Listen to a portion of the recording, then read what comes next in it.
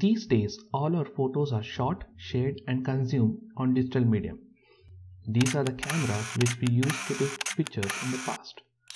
And these were the photographs which were the outcome of using those cameras. The attempt to digitize these photos in large scale and economical way has never resulted in acceptable result. The problem is now a thing of the past, all thanks to the PhotoScan app from Google, a free app available both on Android and iOS. All that you have to do is click install and grant few permission and you're all good to go with the simple and intuitive app.